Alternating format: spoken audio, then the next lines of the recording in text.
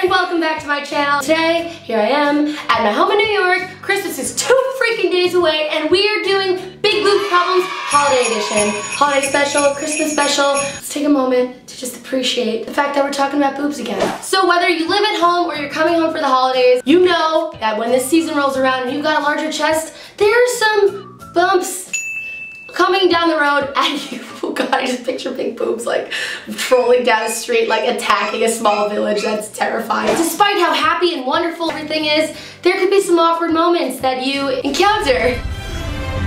So for those who are traveling home from some other place, you know, when you get to the airport, there's something that always just happens and you're victimized every single time. Especially if you have a tinier frame like I do. When you're going through the metal detectors and you put your stuff through the conveyor belt, they always stop you after. Even if you don't beep. They think it's very strange that you're very small, but all of a sudden, when it comes to your chest, it's very large and they think that you're hiding things. And then they pat you down, they're grabbing, they're searching and going underneath and you want to cry, but you know this is what has to be done. It's like that one night stand you have where you just don't look at each other and you walk away.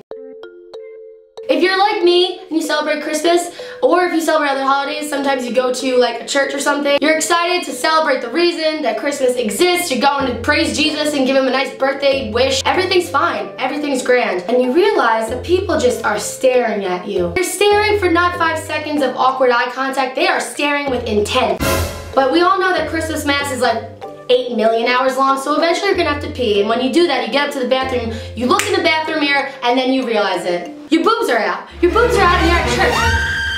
But you didn't mean it, it's not your fault. You didn't realize that that Christmas dress you've been wearing every single year for the past 16 years of your life does not quite fit you the same as when you first got it. It's unfortunate, Christmas in clothing, because no matter what you wear, you kind of look like Santa's little ho-ho-ho. Now you realize the outfit that you wear is very crucial and very important because you don't want the rest of your family creepily staring at you as you just try to enjoy some nice Christmas lasagna. You could wear a Christmas cardigan and look like you've gained 50 pounds, and then you have that one relative that asks if you're pregnant. Or you can wear a nice Christmas dress and look like Santa's slutty helper. And every family has it, that one creepy relative that just got way too excited when you hit puberty.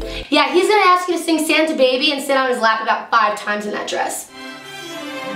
And so many of you guys agree with Alyssa when she said it last year, so I gotta say it again. You're fulfilling Dr. Seuss's wildest dreams, you're eating that roast beast, and all of a sudden, you dropped a little bit of food down the cleave. It's okay. You either one, go digging for a bit, make everyone at the table uncomfortable, but this situation will typically last only like 15 seconds. Option number 2, you let it sit there. Now this makes everyone uncomfortable pretty much the entire night because they see that there's a piece of ham stuck in your boobs, but you have a snack for later.